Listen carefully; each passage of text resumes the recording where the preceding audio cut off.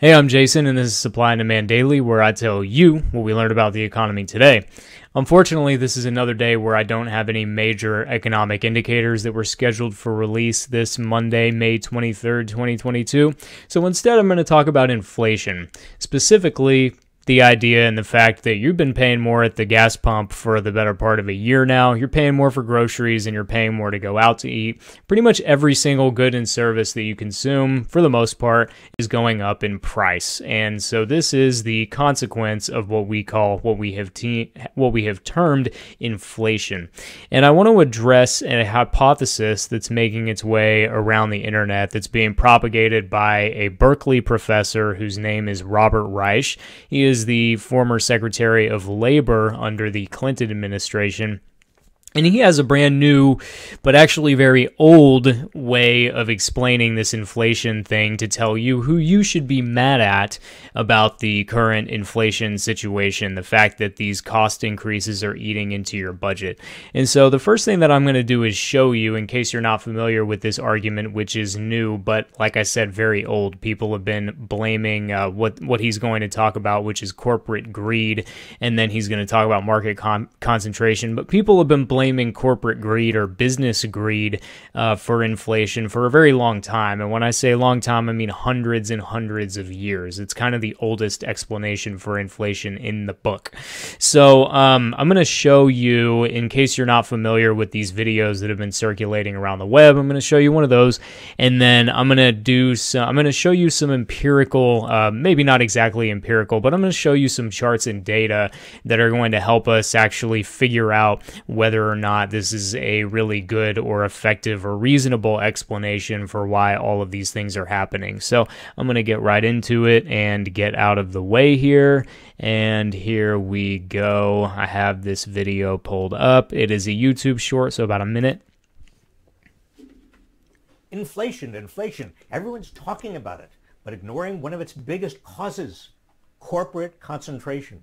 Now, prices are undeniably rising, but everybody's ignoring the deeper structural reason for price increases, the concentration of the American economy into the hands of a few corporate giants with the power to raise prices. Corporations are raising prices even as they rake in record profits. For example, in April 2021, PepsiCo raised prices, blaming higher costs for ingredients, freight, and labor. It then recorded $3 billion in operating profits through September. How did it get away with this without losing customers? Pepsi has only one major competitor, Coca-Cola, which promptly raised its own prices. Coca-Cola recorded $10 billion in revenues in the third quarter of 2021, up 16% from the previous year. Get the picture? The underlying problem is not inflation, it's corporate power. Okay, yeah, that pretty well sums it up. I'm gonna go back to, let's see here. Okay, so I was able to find actually a policy paper that I looked at several years ago when I was doing my undergraduate degree in economics. So we're going to look at some evidence on exactly the subject matter that Robert Reich is talking about here, which is market concentration and market power. So I'm going to show some charts that are from an Obama administration era Council of Economic Advisors policy brief that are on exactly this subject, that are going to give us some metrics to look at market concentration, and then I'm going to compare those to what we know and what we know about inflation to really sort of show you and show me, because this has been a good exercise for me as well. Is there really a relationship here, over even the long or the short term that we can ascertain and that we can verify?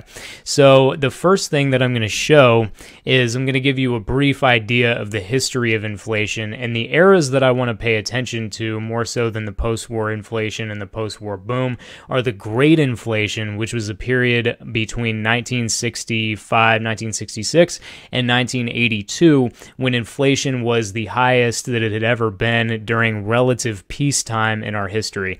Now, we had the Vietnam War for a big chunk of that, but the Vietnam War was not a total war approach, so it was not like World War I or World War II or even the Civil War, where it was directly contributing to the inflation, even though the spending and the resource constraints associated with that war were probably a factor, but it probably wasn't the main one, at least as far as all the research is concerned. So we have the Great Inflation between 1965 and 1982, and then we have this period, as you can see the red line here, this is the annualized inflation rate, the rate of prices going up in the economy, and we have this period called the Great Moderation. So we came out of the Great Inflation, and then we had this Great Moderation, so-called, where inflation rates were relatively subdued, and over this period, the average inflation rate was about 2.5%, and then we have the era of 2021 to 2022, which I've termed TBD, because we don't really necessarily know what this is yet, and there's a lot of debate as to whether this is going to last or not.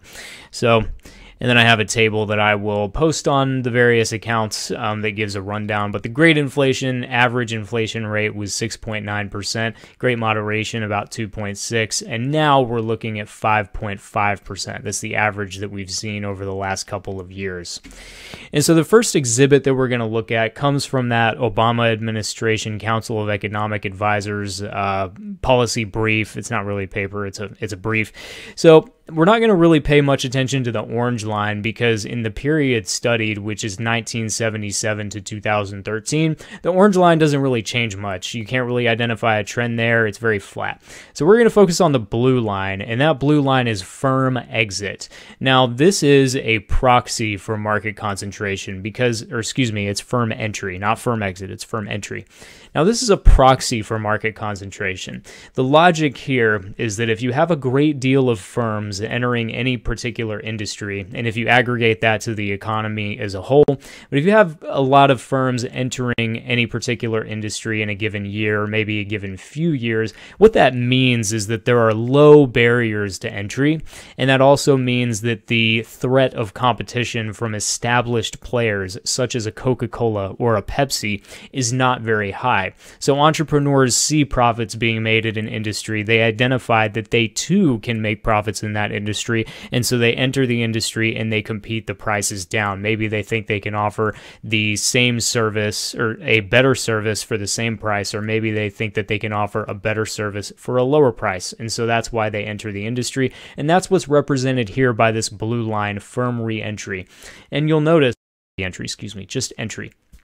And you'll notice that between 1977 and about 2013, it went down from about 17% all the way down to about 8 or 9. About 8, actually, on that chart, it's probably more like 8, not labeled precisely. But anyway, went down from about 17% down to 8%. So it was basically cut in half, firm entry was. And so if you're looking at this as a proxy for market concentration, what you could say to put that in a sentence is that by this metric, market concentration economy-wide has actually increased by about 50%. Now, this isn't a perfect way of measuring market concentration by any means, but it is. But it's kind of hard to measure this phenomenon, and this is one way that we have to be able to do that. Again, this is from that Council of Economic Advisors policy brief, and this came out in 2016, which is, I think I read it like a year later or something when I was doing my undergrad, some research in my undergrad.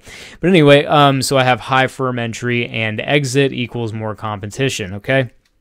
So now, how can we superimpose what we know about inflation onto this particular metric, which is telling us something about market concentration?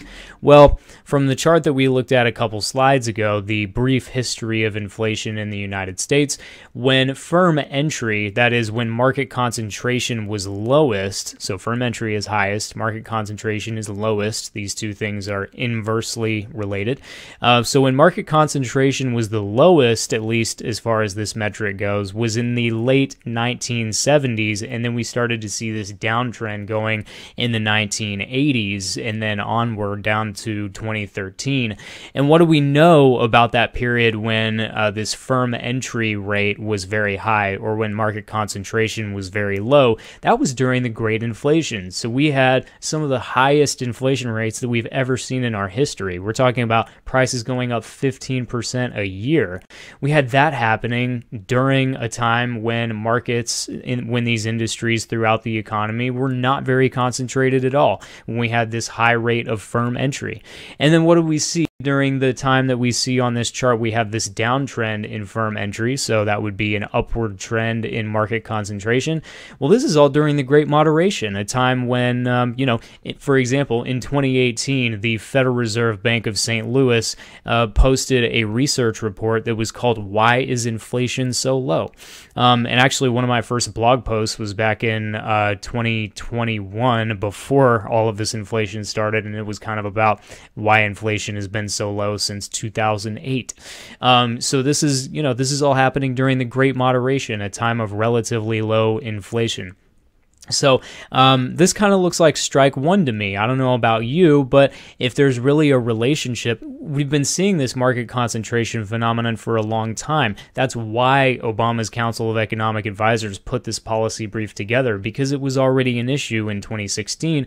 But then in 2016, we had relatively low inflation, and especially in the post-financial crisis era. And this whole time, we've had relatively subdued inflation. So have market concentration going up, and we have inflation relatively going down, at least until about a year ago. The second thing I want to look at is, it also comes from this policy brief paper. But it looked at the specific industries where market concentration had increased the most, and they measured that using the percentage of revenue that was taken up by the top handful of companies. I think pretty sure that's how they measured it. And so these are all in percentages as far as how much that metric had increased between 1997 and 2012. And why they picked that interval specifically, that 15-year interval, I'm not really sure. It seems kind of fishy if you ask me, but they picked the interval, not me. And so we had this increase in concentration in several industries. We got transportation and warehousing on top with a little over 11%, retail trade around 11%, finance and insurance. We have wholesale, real estate rental and leasing, utilities, educational services, on down the list. And so what I did was I took the corresponding price indices for these different industries, and I couldn't really pick out each one because this real estate, rental, and leasing, it sounds like it's just rent, but it really is quite a lot more than that.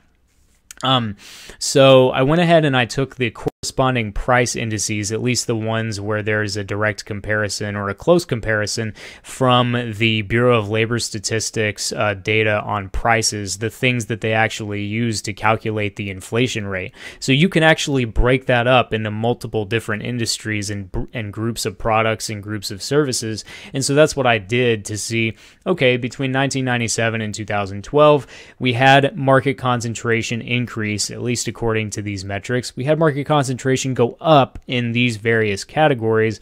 And so if that is the case, then, and it is the case that we see inflation as a result of market concentration, right, then we should be able to pick out a pretty clear relationship between these industries increasing in market concentration and the prices charged in these industries maybe going up faster than overall inflation. Because if these things, if this market concentration is the driver of inflation, then what we should see is a faster rate of increase in these categories than we see in the inflation rate for all items. So what I've done here is I indexed everything to 100. So all of the indexes, I put them at, I calculated them to set them to 100 for the beginning of the period, which is 2019, excuse me, not 2019, 1997, 22 years off, but Anyway, so I indexed them to 100 so that they would all start from the same level to look at the change in the relationship over time, and that's what I'm going to share right here. So this red line is the price index for all items in the consumer price index, and then we have these different categories broken out. We've got food and utilities increased much faster than all items. I'll give you that. That definitely occurred, but then we have some of these other categories. You know, food and apparel is what I'm using as a proxy for retail trade, because retail just means stuff that you buy in a store. So, and the consumer price index is broken out into many different product groups and groups of products. So, broke those out between food and apparel, and then we have transportation costs and a couple other categories that I didn't have room to put labels on. But to put a finer point on that, you know, first of all, if you look at this visual, do we see all of these categories floating well above the red line, which denotes the consumer price index for all items? No. If anything, we see one category that's distinctly above it, which is considerable, but we don't necessarily see all of these other categories, going way beyond the overall price index. In fact, most of them actually spend quite a great deal of time below the overall price index. So that's the first thing that I want to point out. And then to put a finer point on it, in this column here, this first column, I've got the price increase over between 1990.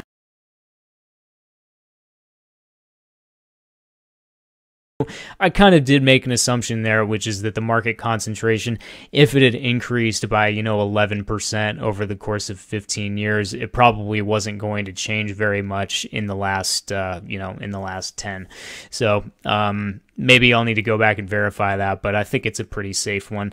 So anyway, the biggest increase, like I said, was fuel and utilities, and that was actually pretty low on the list of increases in market concentration, right? So it was a 4.6% increase in market concentration or market power, and but this category had the highest amount of increase in prices. Moving on down the list, transportation. Well, transportation is basically right in line with the all items index. It's 82, and the all items index went up 81%, and the food component of the index went up 79.5. So all of these categories are basically neck and neck with the overall consumer price index, even though these were, these are part of, you've got transportation, which was the highest category, and then you have two different components of retail trade, right? Food is part of retail trade, so 11.2. So we saw a lot of market concentration in there. It was listed as one of the top industries for market concentration in that policy brief that we briefly looked at. And yet we don't see higher than average price increases in these two categories. Moving on down the line, we have insurance, which went up quite a bit. The concentration in that industry over that 15-year period, it went from, it went up by 9.9%, but it actually increased in price by significantly less than the overall consumer price index. So we're looking at 50% versus 81%. And then apparel actually went down in price. So that would be a major component of retail trade. So apparel went down by just shy of 5% over the 25 years ending 2022. And then, but like I said, retail trade was pretty high up on that list of increases in market concentration. So we've got two different pieces of evidence here that can kind of show us, is there really a long-term relationship here, or even a short-term? I think if there were a short-term relationship, then that could certainly be extrapolated into the long-term. And, when we really just put some facts and data on this subject, we don't see the phenomenon that Robert Reich is talking about. Market concentration has been an ongoing issue, as demonstrated by the fact that the Obama White House commissioned a policy brief on it in 2016, before a lot of people were really talking about this issue, by the way. And now, a similar concept, this market concentration thing, has been brought up again to explain inflation. And my conclusion here, and maybe you'll have a different conclusion, but based on the data that I've looked at, is that, you know, I really think that this is sort of a conclusion in search of an argument. Robert Reich and Elizabeth Warren, for a couple years now, Elizabeth Warren is a senator from Massachusetts, this idea of breaking up large companies and taxing the ever-loving crap out of them, you know, two things that these two tend to favor. It's been in the political sphere for at least a few years now, and now it's just, you know, the same idea is being used to explain inflation, or rather, inflation is being used as an argument to pursue those types of policies. Now, whether you want to break up the big corporations or tax the crap out of them or whatever, it's a separate issue. You know, I know how I feel about that, and you know how you feel about that, but can we really blame this phenomenon of market concentration for inflation? If anything, it goes the opposite direction. Like we looked at the chart of here we go. We looked at the chart of market concentration, you know, as exemplified by firm entry, and that actually coincided with an era when inflation has structurally gone down and down and down further and further and further. So whatever you want to make of market concentration, and whatever you want to make of firms having this market power, maybe you do think it's time for Congress to step in and break them up. That's not really the question here. What I wanted to determine is this a reasonable argument for inflation rising? And, you know, the simple fact of the matter, at least in the evidence that I've been able to find, and hopefully, or maybe you will come to the same conclusion, is that, yeah, it's really not. If you want to argue for breaking up big firms because they're large and because they have market power, then just argue for that in whatever way you see fit, the same way that they've been arguing for it for the last 2, 3, 4 years, you know? Just leave inflation out of it. Inflation is about credit expansion and money. It's too much money chasing too few goods. This has been an established truth and verifiable by data for a long time. Going to do another video about how we can see the effects of that. But anyway, this corporate greed hypothesis, there's really no meat to it, no substance. Everything that Robert Reich showed in his video is ultimately an anecdote, and anecdotes don't really tell you a whole lot about real world phenomenon, at least don't really give you a very good framework for analyzing real world phenomenon. So I hope that kind of clears things up, and maybe and hopefully I wasn't too biased in my assessment here.